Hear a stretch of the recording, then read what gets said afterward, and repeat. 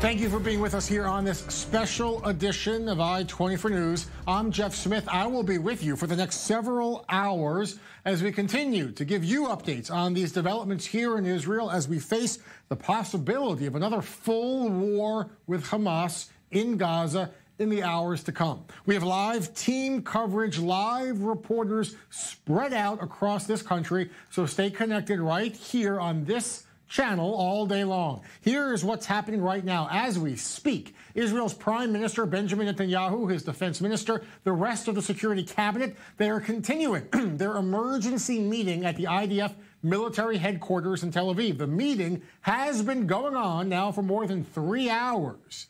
They're on a short recess, but then they will go back in the room, perhaps after their lunch break. They will keep the discussions going. They are deliberating right now on what to do next. A ground invasion of Gaza, further airstrikes, perhaps targeted assassinations of Hamas commanders, an idea that has been floated by other ministers in the past. We could know soon enough. Meanwhile, across Tel Aviv, community leaders, police officers, they're asking residents right now to be prepared for incoming rocket sirens. Tens of thousands of Tel Aviv residents are bracing for that possibility. Minutes ago, certain IDF reservists also were called up to active duty. For now, the call-up is rather limited. It's only for soldiers who work on the Iron Dome missile defense batteries, but that could change again and be expanded soon. Israel's south is on fire this morning. Overnight, Hamas launched close to 400 rockets towards Israel. Those rockets were deadly. They've killed people in Israel. They've caused many critical injuries. Israel's vaunted Iron Dome defense system intercepted about 100 of those rockets, but hundreds of others got through. It's the largest number of rockets fired ever from Gaza in a single day. These numbers will be changing. They are fluid. But right now, here's what we know. The Hamas rocket barrage killed one man in the city of Ashkelon after a rocket made a direct hit on an apartment building. 2 other Israelis are critically hurt, and at least 90 other people are injured, ranging from cuts and bruises due to glass shards and debris, wounds also from running away, trying to escape, also anxiety attacks and shock. 11 Israelis right now are still in the hospital. Survivors from that Ashkelon attack are speaking out about their night of terror. I'm terrified. Me and my daughter, we cried before. A lot of people cried out on the stairs, going downstairs. And there's a lot of babies here. Everybody was evacuated outside, must stay outside. I hope that everything's going to be okay. And right now we are following reports of another red alert, a rocket siren going off in the border communities right now near the Israel-Gaza border. I want to turn immediately now to our correspondent, Guy Israel, who is live in Ashkelon, again, that large, hard-hit coastal city just a few miles away from the Israel-Gaza border, for an update. Guy. Yes, Jeff, it has been a dramatic day, and particularly the night, for this Gaza border communities here in Israel, with one man killed just above me in this 3 stories building that we can see behind me. But to get all the info about what is happening next, we have IDF spokesperson with us, Jonathan Korlikus. Jonathan, what is the IDF doing right now to protect Israeli citizens from further rocket attacks? The rocket attacks that you refer to are indeed massive. What we have faced over the last less than 24 hours is a barrage of almost 400 rockets fired from inside Gaza by the Hamas and the Palestinian Islamic Jihad towards Israeli civilians, and unfortunately one ended up in this building. We've been able to intercept more than 100 using the Iron Dome system, and the rest of the rockets fell in open terrain. The result here is, of course, very unfortunate, something that should not and must not happen, and it is the result of a deliberate policy by terrorist organizations inside the Gaza Strip, who, by the way, are using their civilians as human shields. They're hiding their weapons behind and under their civilians, and then they're firing rockets at our civilians with a complete disregard for human life. Now, what the IDF is doing, we are deployed on the ground. and I can divide it into a few different efforts. The first effort is on the ground, the Gaza division, which is deployed along the border, the Gaza envelope. Their task is to defend Israeli communities along the border and to make sure that Hamas and any other terrorist organization don't have the ability to cross into Israel and perpetrate any terrorist attacks on the ground, as well as, by the way, trying to use tunnels. The second component will be the aerial component, the Iron Dome, and other systems that we have that are tasked with defending against the rockets that are being fired. And the third one would be our offensive, our retaliatory efforts that we are doing. Over the night or in the last 24 hours, we have struck more than 100 military targets, whereas Hamas and the Palestinian Islamic Jihad are firing at civilians, targeting civilians. We are targeting terrorists. We're doing so using excellent intelligence, and tonight we have struck, as I said, more than 100 targets. 4 of those targets are what we call strategic, large-scale targets that really give a significant impact on the Hamas leadership. Jonathan, realistically, how do you expect this ongoing barrage of rockets to end when effectively we've been seeing these sort of things happening over the past 8 years with occasional operations every few years, and the IDF effectively has done nothing to stop it for good. These are what these residents are having to suffer every few years. The residents here complain that they don't have enough protection. The IDF is striking in Gaza, but the Hamas doesn't seem deterred by that.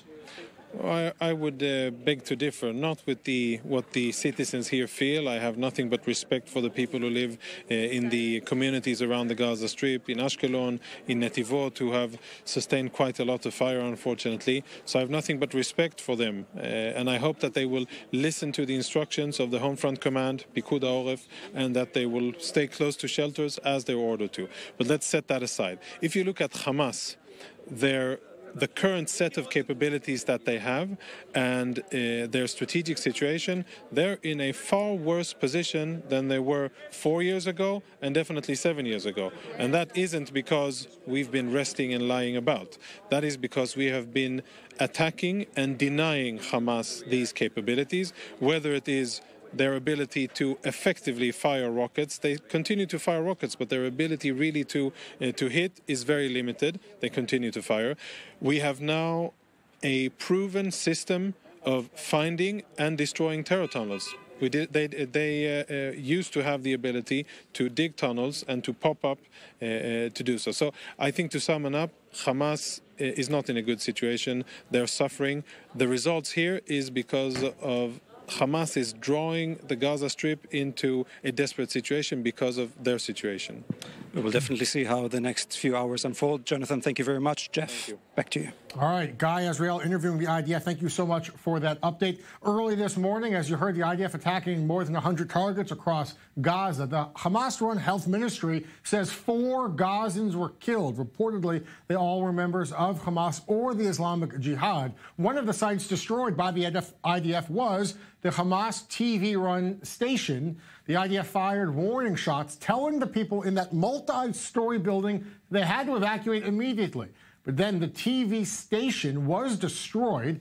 The IDF says the building was used to incite terror and that they were coordinating with terrorists and sending them messages out in the field. Airstrikes right now also continuing within the last hour. The IDF confirms a combat helicopter on the ground fired on a group of Palestinians that was trying to breach the security fence and infiltrate into Israel. We don't know more than that about this particular incident. We don't know if those Gazans actually crossed into Israel or not, how many casualties there are. But again, a short time ago, the IDF confirming a combat helicopter opening fire. We'll continue to follow those developments. More coverage, more live reporting, analysis with our in-studio guests after a very short break. Stay with us right here on I-24 News on this special edition. We will keep you posted. We'll be right back.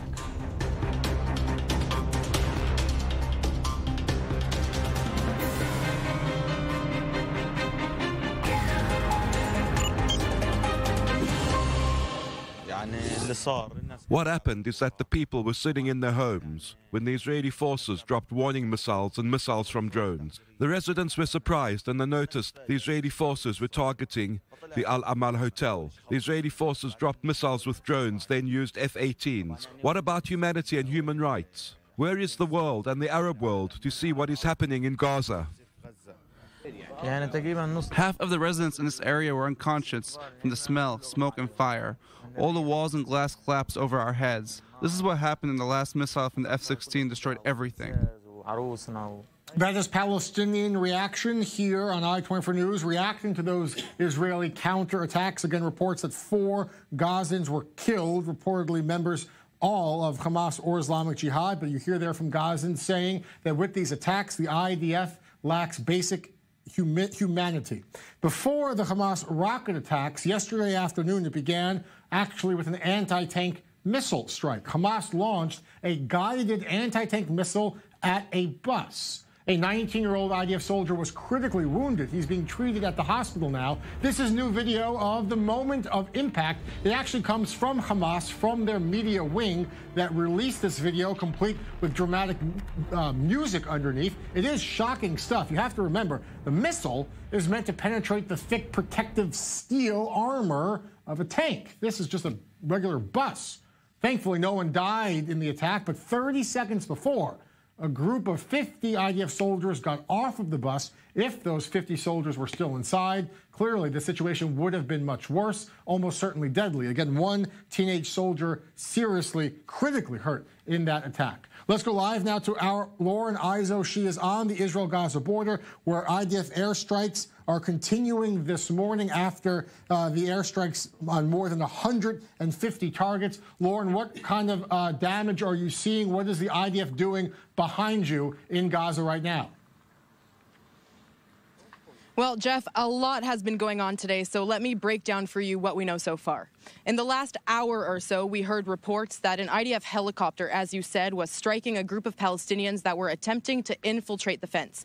Now, just before that, we heard that the Israeli Air Force was striking in Rafah, which is in the southeast of Gaza, and that follows earlier reports of the IDF striking between 150 to 170 targets within Gaza that have to do with Hamas and Islamic Jihad, who are the ones responsible for launching the rockets, although Israel does blame Hamas for the latest escalation.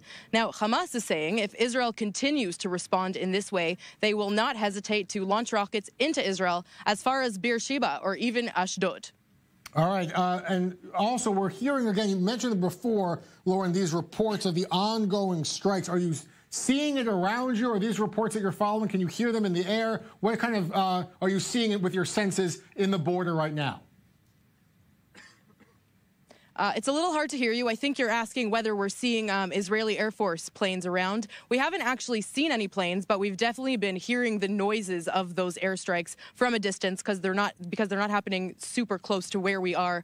But we did just a short while ago hear the rocket sirens coming from the community Nachal Oz, which is just a few kilometers south of us. And so, you know, there's rockets being launched constantly, sirens going off in these communities all the time, and everybody has to be on constant alert. All right. Lauren Izo, again, hearing the IDF strikes, hearing the rocket alerts from where she is on the border. We'll be checking in with you shortly. Let me introduce our studio guests. Gonen Ben Yitzchak. Gonen is a former Shin Bet agent, Israeli security operative, as well as author. And also with me in studio, Ahmed Gonim. Ahmed is a member of Fatah, a former ex-minister of detainees with the Palestinian Authority. Both of you, thank you so much. I want to touch on these reports that we're following right now online. Palestinian media reporting that an Egyptian delegation is, in fact, in touch with members of Hamas and with Israel, that in the hours to come, Egypt will be on the ground trying to hold together this very fragile ceasefire deal that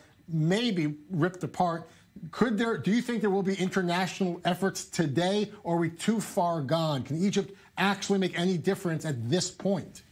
Yes, Egypt is still working hard for coming back to the normal situation between Israel and Gaza. Let's remember that both sides, the Israeli side and Hamas itself, were working for de-escalation in the last month, but they found themselves run out to escalation. I believe that the international community have to carry their responsibility, not just to convince the Israeli government to come back from their aggression against the Palestinian people in Gaza, because Israel is responsible for this round of escalation. They started the escalation night of last Wednesday. Is it the incident that you're talking about, the undercover operation deep inside Gaza that was exposed, led to this gunfight? Is what we're seeing from Hamas, in your mind, is it a proportionate response? Is it a fair response? The launching of about 400 rockets or so. Sure, it's fair. There is no compare between what's happening in Gaza and what's happening in Israel. When you are saying that's 400 rockets, people think that's half of Israel had been destroyed or demolished. We are talking about rockets which not having any compare with the Israeli machine.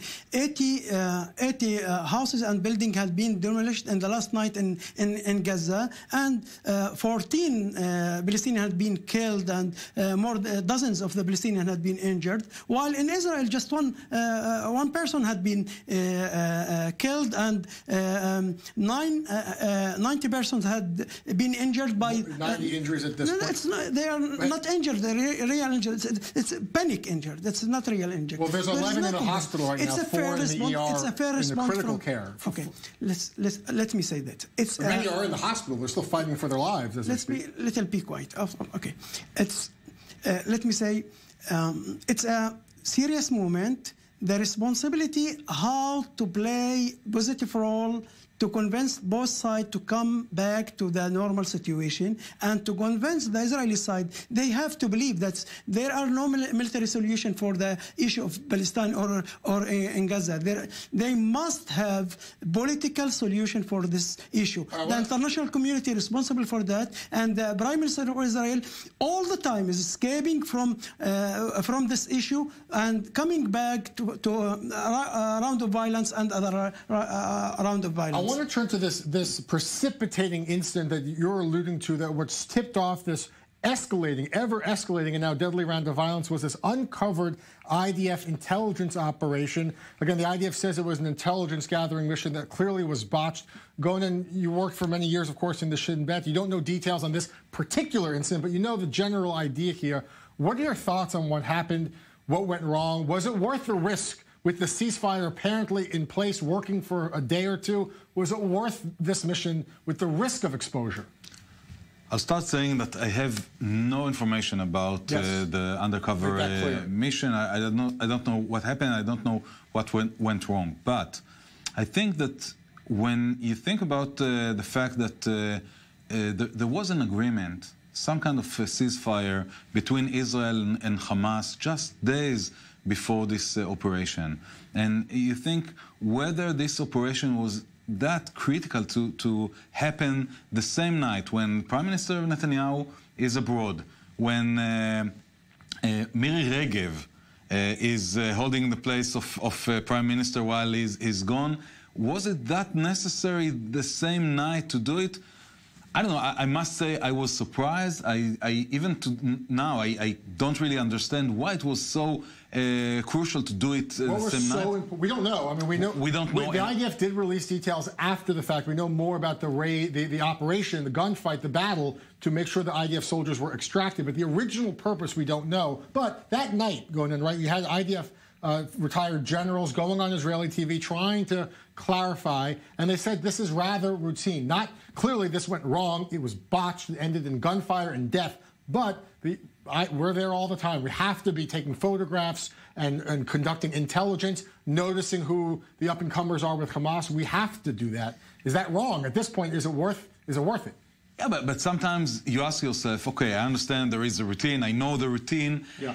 But sometimes when you find this moment when you can sign some kind of agreement, when Egypt is involved, when you bring money into Gaza and you say, okay, let's see if things are working. If it's routine, if indeed it's routine, I guess Israel can wait a week, 2 weeks, or a month to see what's going on and not take a risk. And now we need, we need to answer some answers while we have retaliation in the area, while missiles are being fired from Gaza to Israel, from Israel to Gaza, when people are getting killed.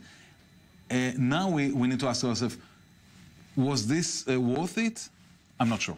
Ahmed, I want to turn to you. I have comments. Can you imagine that such a group of Hamas passing the boundaries to Israel, from Gaza to Israel, and killing 3 people, and they announce later, at the morning, announcing that it's routine things. We did routine things. Sorry, it's routine. It's listen. The acts had caused the escalation. Israel is responsible for that. So this original incident, and now we're 2 days past this point. You mentioned before that you believe that this is a reciprocal, it's proportional, but we have now 400 rockets.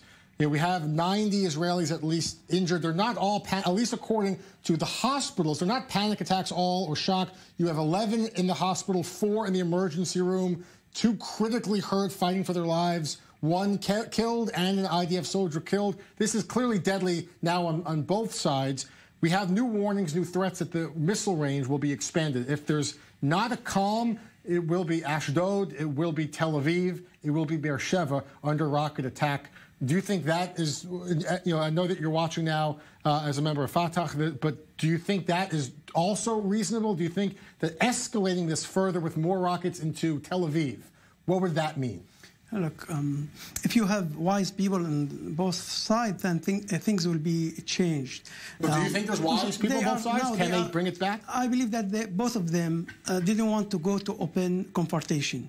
Their strategy is just to test each other, and they want to bring back their mutual ability to prevent each other from attacking the other. This is the strategy of both Israel and Hamas. But I believe that if the Egyptian will continue the mediator process today, and other parts of the international community are playing positive role, they will bring both. They will convince both the Israelis and Hamas to come down from the tree and to return back to the maybe to the talks of the more talks and perhaps these terms of the ceasefire, which apparently, and we should also point out that about 48 hours ago, $15 million in cold hard cash, U.S. currency, literally packed into suitcases, driven across the border. Electricity this month in Gaza, on average for a family, went from 4 hours to 12 hours. Things were starting to improve. The hope to get back to that point, tangible progress on the ground. But the Security Cabinet meeting going in is underway right now, stretching into 3.5 hours. They're discussing all sorts of possible operations. I know you're not there. You're not a prophet, but what do you think, very quickly, is the most realistic outcome? We'll expand on it later, but in a minute here, what do you think happens in the hours to come? The Israeli government needs to find a way to stop violation for many reasons, but I think mostly political reasons, because Netanyahu can't deal right now with his interrogation with the police, with some riots inside the Likud, and the fact that when people are getting killed in Israel, so a way will be found to tamper it down. All right, we're going out for a short break. We have more analysis, more live reporting coming up after a very short break. We continue to stay on top of this developing news, hear perspectives from around the region, all sides covered here. We'll be back after a short break. Don't go anywhere. The special edition will return in a minute.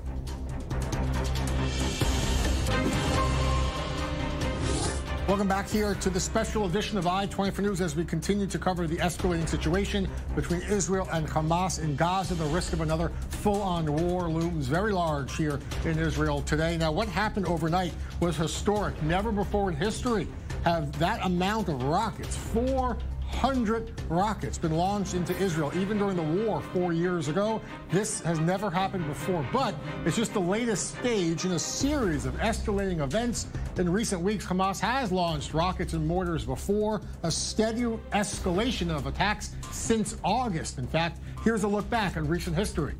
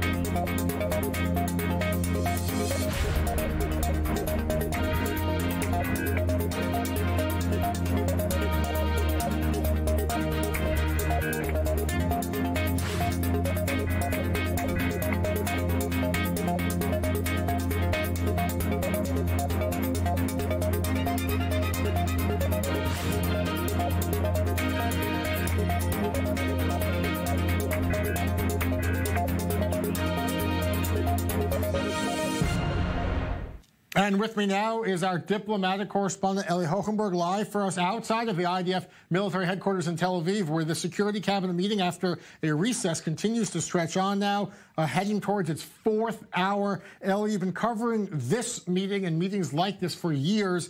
The length of this meeting now, perhaps, going into its about to go into its fourth hour, in your expertise, does it indicate anything to you? Are there that there's a lot of different opinions being discussed, that there's a division in the cabinet perhaps on the best way to proceed, or we just can't infer anything at this point? Whether it's an indication or we can read between the lines, the answer is definitely no. Such meetings usually take a few long hours, so the length of this meeting is nothing out of the ordinary. Indeed, it was a recess after about 3.5 hours. They're back in the same room without phones, without advisors, just the Security Cabinet members and the top security brass convening and after being updated and briefed on the actions that were made so far. Now it's the decision-making time. The IDF is illustrating all the potential routes of actions, and the ministers will have to decide what will be the choice indeed. There's definitely a variety of opinions within the Security Cabinet meeting. One of the main problems is also leaks that are coming out of such a meeting so far. The ministers were instructed not to interview, and they're obeying this instruction again. So far, on the one side, we have Prime Minister Benjamin Netanyahu, who is saying very honestly and very clearly, I do not want to go to a full-on war. I have the political stability to avoid, or the political credit rather, to avoid the political pressure and do what is right, what is responsible, and this is to avoid another full-on operation because, Jeff, it will bring us to the same point, says Prime Minister Benjamin Netanyahu. The same topics that are currently being discussed through the Egyptian and UN brokered mediation efforts will be discussed in the aftermath of another round of escalation, during which our soldiers will be at risk, our citizens will be at risk, and this is what we need to avoid. On the other side of the map, perhaps the Defense Minister Victor Lieberman, who is supporting a more hawkish action, full-on operation, or at least a more determined or excessive operations on the ground. The rest of the ministers are somewhere in between on this spectrum, but at the end of this Security Cabinet session, they will have to speak in one voice, or at least to reach one clear-cut decision on how to move from this point onwards. We can expect this meeting to last for a bit longer, Jeff, at this point. All right, the meeting drags on, stretches on. Eli Hochenberg live for us, covering what you can outside of the Security Cabinet. And as soon as we get more answers about what went down, Eli will bring it right to us. Thank you, Eli. Now, back to Ashkelon, a home to about 150,000 people or so, a major port city, not too far away from Gaza, about 8 miles or so. It turned deadly under that barrage of rockets overnight. Here now is a child survivor of that attack who says that today he doesn't feel safe. My mother wants to move to Eilat, only because we are 5 children in the family, as well as my mother, and we live on the 4th floor, and our home is not really protected. And And every so often, if a rocket comes, we can be injured, and we don't really want this. So we're going to my grandmother's, who lives in Eilat, and amen that IDF will manage to beat them and restore everything to its place without missiles, without Qassam rockets. Here now is a soundbite as well from people inside of Gaza. Here's what the Palestinians are saying today. Hundreds of families are displaced. Where will we go to? I was displaced from Shajaya in 2014 war when my house was hit. I came and bought property in a safe place. Where is the safe place? Where is the safety? Where should we go to? Immigrate? We are not immigrating. All right, with me now in studio alongside Gonen is our senior defense correspondent, Jonathan Regev. Jonathan, let me start with you because there are limited call-ups right now of certain IDF reservists to active duty. Tell us who's being called up and perhaps what that signifies and what the next steps would be if there is going to be a wider operation. Mostly home front command. What does that mean? It means that Israel perhaps fears that if there is some kind of escalation on behalf of Israel, stronger strikes on the Gaza Strip, the Hamas in Gaza may react with more rockets into Israel, maybe towards cities that have not suffered in this round so far, such as Ashdod, such as Beersheba, the big towns in the south of Israel. It is a limited call-up so far, not many people, but it indicates that Israel is perhaps preparing for a deeper escalation of this. This is on one side. On the other side, we also heard that the same Home Front Command is somewhat easing a few of the restrictions placed on the citizens of those Gaza border communities. What does that mean? It means that we don't know what's going to happen. Yesterday, we were expecting to see what Hamas does following that incident in Gaza on Sunday night that we saw. Hamas was said, basically, they put forward their response loud and clear by sending more than 400 rockets into Israel.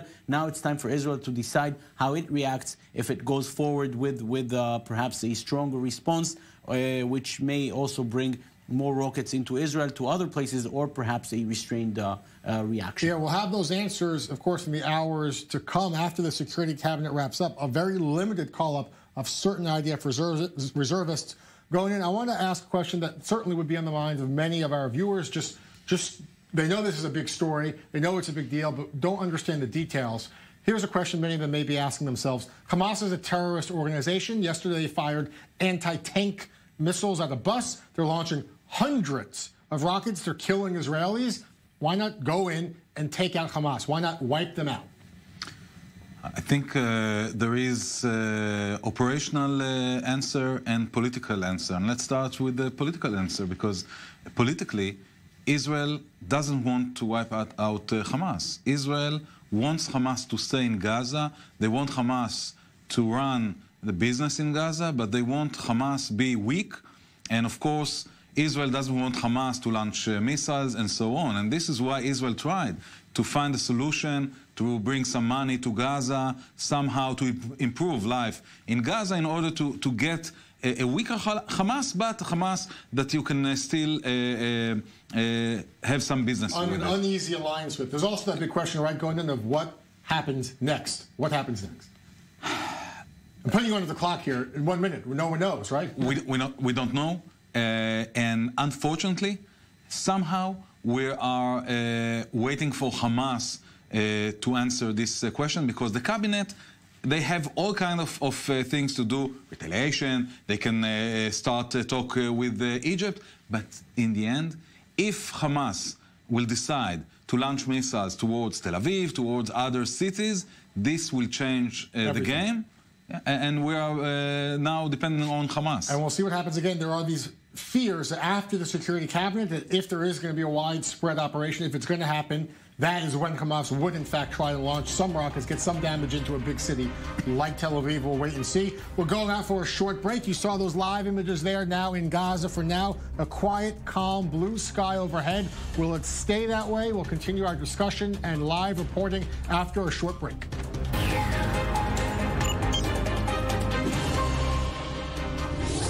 So what does it sound like to be under rocket attack, to hear those deafening sirens, to be afraid for your life, for your family's life, to have to run to shelter?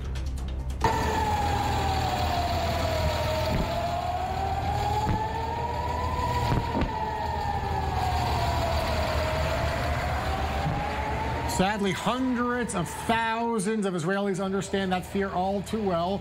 This is what it sounded like early this morning, overnight, when hundreds of rockets rained down over Israeli skies, prompting those deafening sirens, thousands of families running with their little kids to bomb shelters where they spent the night. Let's go live now to our guy, Azriel. He's live for us in Ashkelon, a city that was very hard hit overnight. It had dozens of rockets land there, scoring direct hits on homes and apartment buildings. At least one person killed, many more injured. Guy, give us a sense of the devastation today in that city. Yes, Jeff, the most tragic event of this night actually seemed less tragic at the beginning. We're talking about a siren that went off around midnight here in Ashkelon, the southern Israeli town. Then there was a direct hit of a rocket on this building behind me, this three-story building. Police forces arrived at the scene. They have found a woman that was moderately injured, and then they left the scene. But the extraordinary twist to that story comes just an hour later, when a civilian that arrives at the scene climbs up to the third floor, and here's what he says and sees. My name is Shlomi Lenkre. I deal with municipal refurbishment. I wasn't here when the rocket fell. I arrived an hour and a half afterwards, and the police weren't here. I thought I'd go up and make a kind of video to show, in case of war, what the damage to the building was. While filming, I heard a kind of noise. I thought it was a bag. I was alone. I looked to the side and thought, maybe it's a bag, maybe it's something. I was alone. I said to myself, maybe it's from the window. I was curious, so I went to take hold of this. It was that dark, and I realized I was touching fingers. I dug with my hands, and the woman came out first. And as I was pulling her out, I noticed the man's hand. It was all one pile. The man was underneath it. I called the ambulance, told them to come, and they arrived. Well, just a horrific story there of his discovery of that body. Guy, Ashkelon, where you are, right? It's a big city, 150,000 people or so. It's on the coast, miles away from Gaza. When you're speaking with people, when you're speaking with survivors, what kind of mood do they have? What do they want to see, perhaps even? What kind of solution are they hoping for in Ashkelon today? Jeff, first of all, this particular neighborhood in Ashkelon, in southern Ashkelon, has been the victim of most of these rockets that were targeted from Gaza last night. And the people here are, first of all, they're angry. They're angry for the lack of safety that they have here, with the fact that they do not have enough shelters to protect them during the night when these rockets hit, when they hear the alarms. When we speak to them about the conflict, their anger goes mostly to the government. They say it is up to the government to find a solution, whether it is to go all in on Gaza, on Hamas, and use a military force to stop what is happening, or use diplomatic forces. But either way, they say that they cannot tolerate this situation for much longer. All right, Guy Azriel, live for us in Ashkelon. Thank you so much for your reporting. Back now in the studio. Your thoughts this morning. What is going through your mind right now about the next step to stop these attacks? Well, hi. Thank you for having me, first of all. But I've been living around the Gaza Strip for the past 16 years of my life. I've been living here with my family, younger siblings, my parents, and it is a terrifying place to be in, because you really don't know if you're walking or if you're outside of your house, you're going to be safe, and you're constantly thinking about where's the closest shelter and how fast can I get there. In terms of solving this, I really don't know how to, because I'm not qualified. Most of the people who live here are not qualified to give that answer, because we're not majoring in politics or in the, I don't know, Israel-Palestine conflict, because it's not something that we're aware of. But for now, I don't honestly, I don't care how you solve it. please do, because I would like to sleep more quietly. Imbar, tell me if you could, just about yourself, about your family. How did you spend the night? I mean, were these rocket sirens going off, and did they wake you up, your family up? Did you have to rush outside to a bomb shelter? Tell me what your life is like on a day like this morning. This morning was, tonight specifically in my area, was pretty quiet. It wasn't very crazy. We were all sleeping downstairs next to our shelter that we have inside of our house. The whole family was just sleeping in the basement. And earlier this morning, we had an alarm, a Tseva Adom. We just got up, went to the bomb shelter, and went back to our rooms and kept sleeping in, because it's just something that we're used to, unfortunately. Are you afraid, Imbar, that if there is a major operation, if in fact there could be a ground war, maybe a really big one that could do serious permanent damage to Hamas, maybe even topple Hamas, are you afraid of the unknown? That at least you know with Hamas what they're doing, what the IDF is trying to do on the other side. Are you afraid of the unknown? What could happen next after the next war? Oh, obviously, of course. I mean, if you have a family here, you're constantly afraid of these things. And because we don't really know what's happening, we're kept in the dark about a lot of things. The residents that live here, we don't actually know what's going on. It's terrifying because you think, oh, things are going to get solved. Everything's going to be okay. It's going to be for a couple of days, and then we're going to move on with our lives, because that's how it's been. But if there's going to be a permanent solution to the whole Hamas problem in the Gaza Strip, I don't know, like, I have no idea what would happen, and that's terrifying, because you don't know what retaliation would be. You don't know how things are going to be solved. My brother is serving in the army right now. I don't know if he's going to get called going into Gaza or whatever. It's scary. Can I ask, Imbar, especially for our international audience tuning in on a day like today, explain your message about what it's like for you on the border, why you're willing to face that risk so close to Gaza, what the draw is for you, and your message for our viewers who are understanding for the first time, perhaps, the fear you live in. Well, if you are listening in and you're an international listener and you don't really know what's happening in Israel and all you hear are just big clickbaity headlines, you need to know that on both sides of this conflict, there are people. And there are people from the Israeli side that are terrified of going to work and terrified of going to school.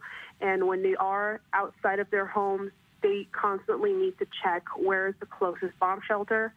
And I haven't gone to school in a couple of days.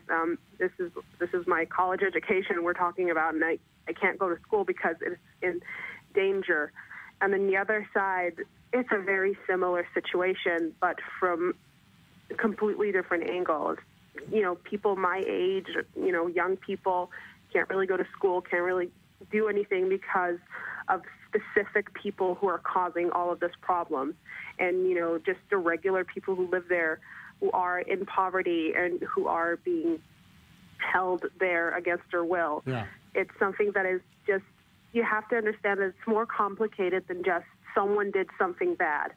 It has a long, complicated history. There are a lot of people being affected by this.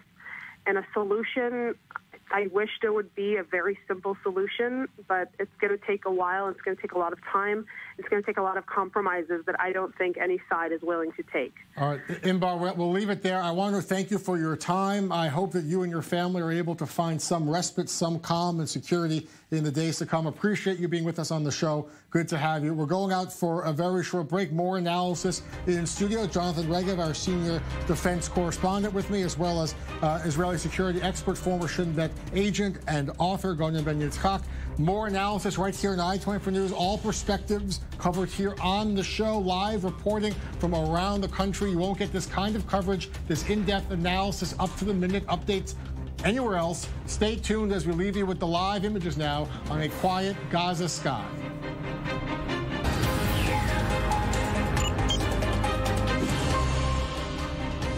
Thanks for being with us here on this special edition of I-24 News. I'm Jeff Smith. I'm going to stay with you for the next several hours as we continue to provide you updates on the developments in Israel as we face the possibility of another war in Gaza with Hamas.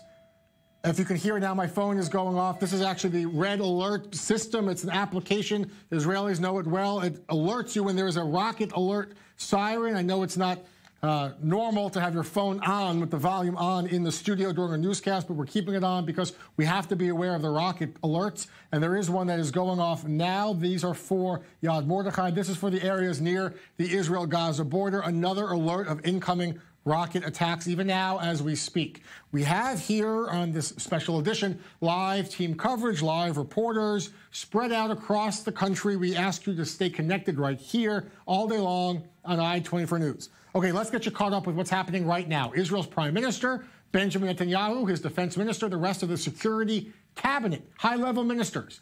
They're continuing with their emergency meeting at the IDF military headquarters in Tel Aviv. The meeting now has been going on for 4 hours and counting. They're keeping the discussions going on what to do next. Could there be a ground invasion of Hamas, as some ministers want to see? Further airstrikes, perhaps targeted assassinations of Hamas commanders, an idea that has been floated in the past by other ministers. We could know soon enough. Also happening right now, as you heard perhaps on my phone, the rocket alerts are still going off in the south, and there is fears that they could happen as well in Tel Aviv. Police officers in the city, community leaders asking Tel Aviv residents to be prepared for those sirens to go off here as well. Tens of thousands bracing for that possibility.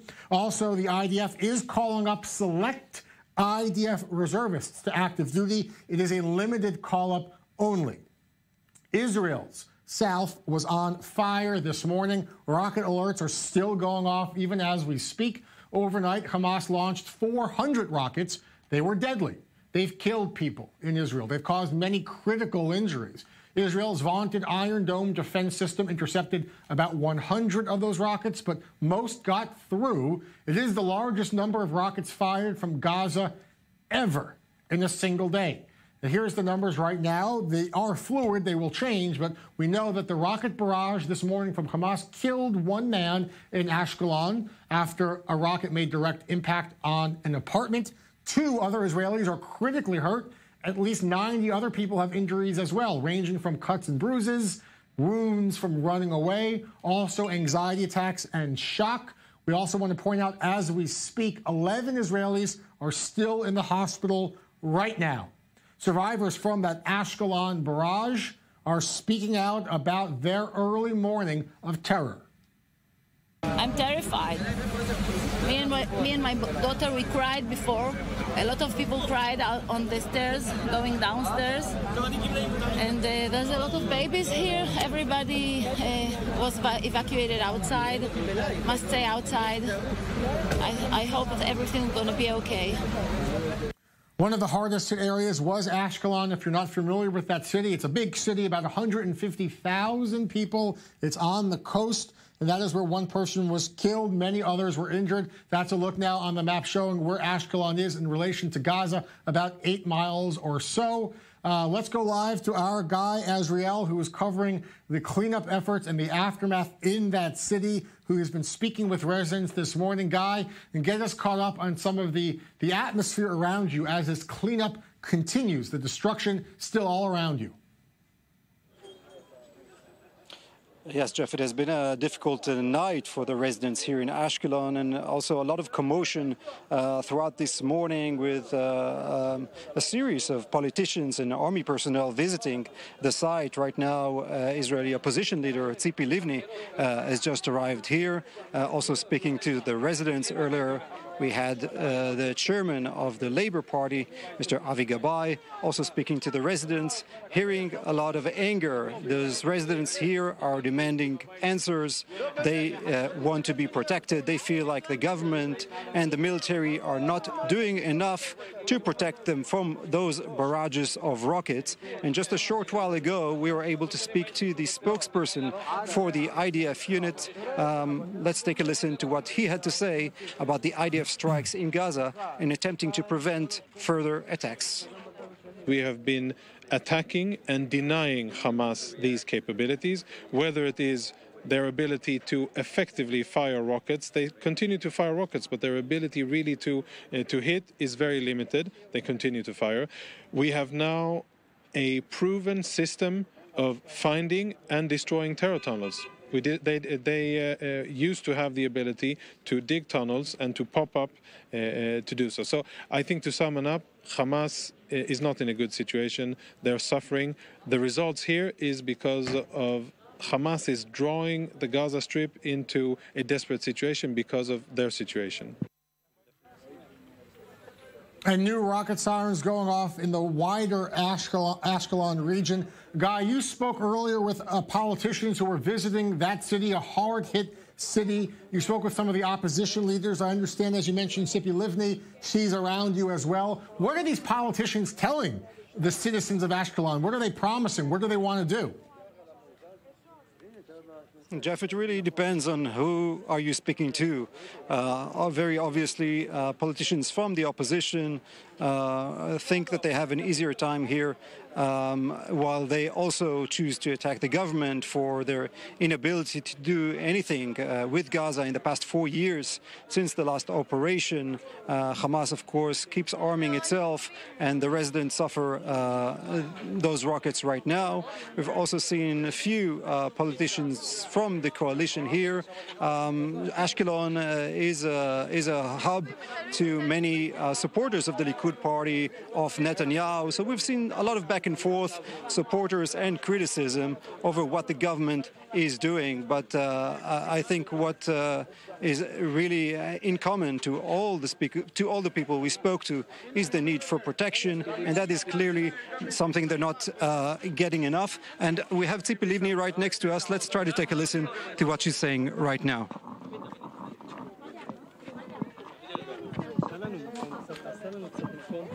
That's all right, Guy. Keep trying to get closer. I'll talk a little bit as you get closer, but that's Tzipi Livni, opposition leader. Our Guy Israel trying to put the microphone to her, and if he could, he'd also translate as well. But she's speaking to Israeli residents who are impacted right now. That's Tzipi Livni. Let's try and listen in.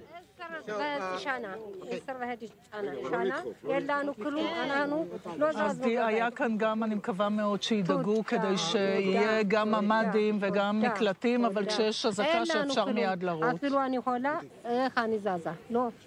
All right, she's speaking now about the bomb shelters in the area. That's Guy Israel. You can see the I-24 News microphone. What should the government be doing today? Before speaking about what the government should do, I believe that the international community should understand what's happening here. We are in a situation in which Hamas, which is a designated terrorist organization, decided to attack Israeli civilians with no reason at all. I mean, just a few days ago, they got from Qatar the money that they asked for, and now, without any real reason, they decided to ignite the region again. This is not only against the Israeli civilians, this is against the interest of the international community, and I would not compare those saying that both sides should be, should calm down. It's not about both sides. Israel is a state that tries to give security to its own citizens against terrorist organization. This is the situation. So when we are acting, this is in self-defense in order to prevent damage, as you can see here, for Israeli citizens. And listen, I'm the leader of opposition now. But I must say that when it comes to Israel's security and the need of Israel to defend itself and the right of Israel to defend itself, we all stand together.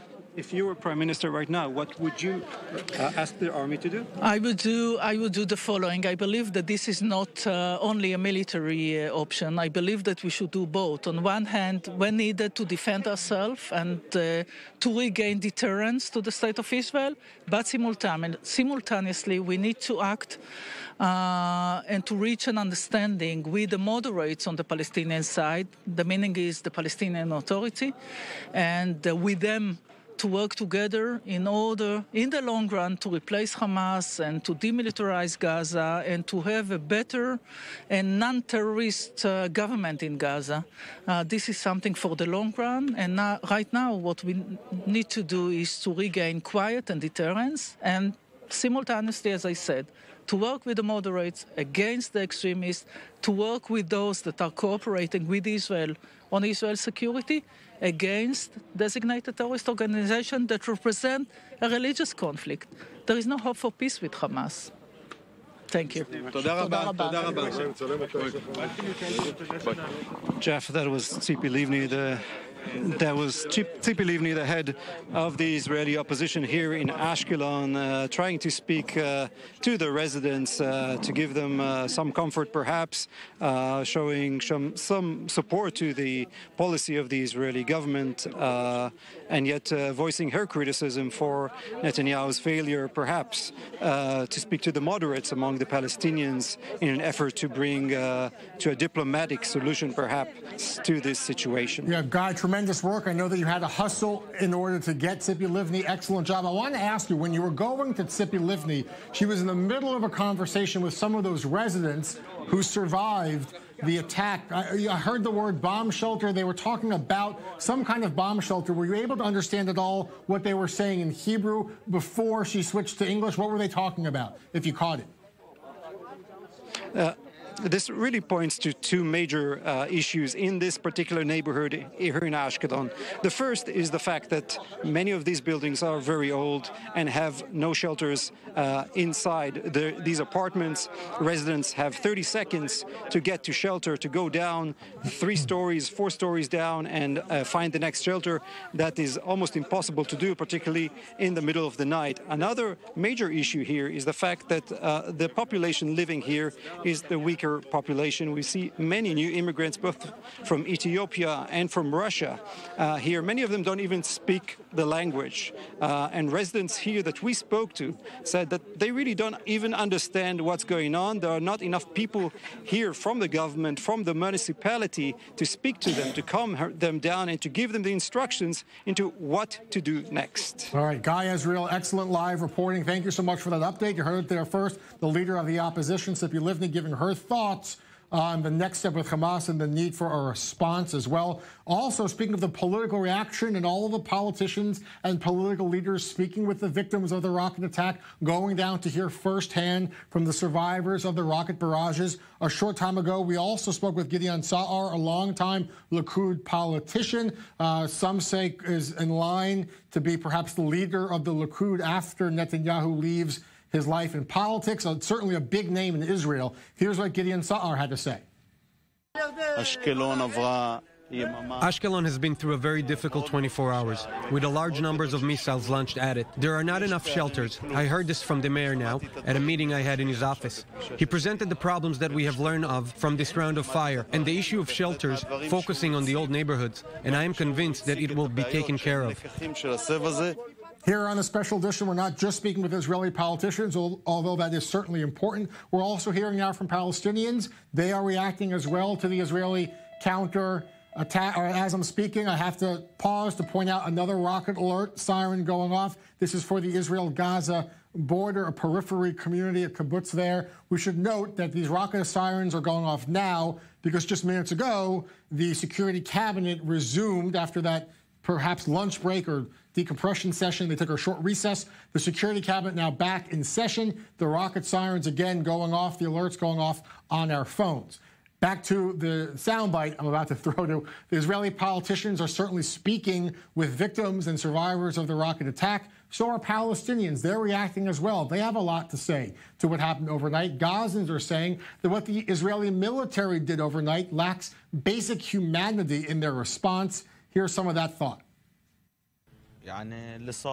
What happened is that the people were sitting in their homes when the Israeli forces dropped warning missiles and missiles from drones. The residents were surprised and they noticed the Israeli forces were targeting the Al Amal Hotel. The Israeli forces dropped missiles with drones, then used F-18s. What about humanity and human rights? Where is the world and the Arab world to see what is happening in Gaza? Half of the residents in this area were unconscious from the smell, smoke, and fire. All the walls and glass collapsed over our heads. This is what happened in the last missile from the F-16 destroyed everything.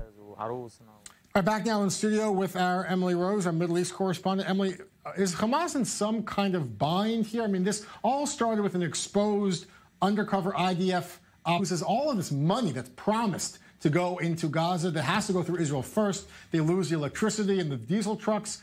Doesn't Hamas have to really carefully weigh how far they want this to go. It's interesting. In this case, Hamas really does have a lot to gain. I also was communicating with a Gaza resident who lives in the southern strip, and that was actually where a lot of the incidents took place overnight that you mentioned, and she's absolutely petrified. If you look at the images coming out of the Gaza Strip at this moment, you can see that the complete destruction that's occurring there. And it's not just a worry of Hamas, it's also a worry that Israel has that it will unseat Hamas, and whatever replaces it might be even worse.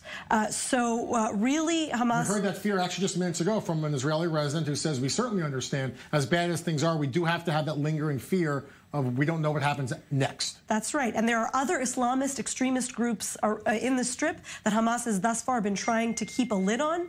But many of the rockets that you saw fired yesterday were fired from those Islamists.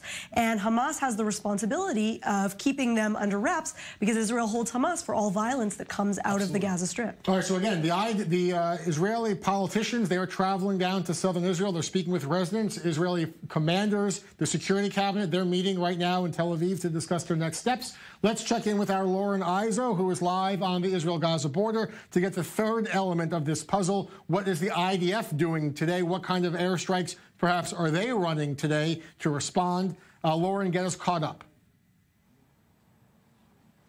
Well, Jeff, the most recent thing we're hearing from the IDF is that one of their helicopters attacked a group of Palestinians that were attempting to infiltrate the fence. Also, before that, we heard there was airstrikes happening in Rafah, which is in the southeast of the Gaza Strip.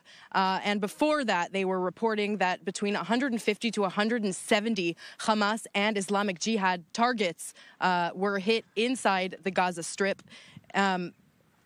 The IDF has also given new directives for its residents in the south, saying they don't have to remain in shelters constantly like they have been saying before, but they can be out and about sort of around the shelters, not too far so they can run to it if there is a rocket siren. Earlier today, an IDF vessel targeted Hamas vessels that they're calling terror vessels. The IDF is generally blaming Hamas for this latest escalation, although they are saying that the rockets are coming from Hamas and Islamic Jihad. Now, the IDF has said they are calling up some very few reservists. They say they're calling those soldiers who operate the Iron Dome anti-missile system, which actually stopped more than 100 of those more than 400 missiles that were launched from Gaza. They're also calling up some IDF Special Forces reservists. So we'll have to wait and see how much more this conflict is going to escalate. All right, a lot of IDF airstrikes. Lauren Izo for us on the Israel-Gaza border, keeping tabs on the latest information. Thank you, Lauren, so much.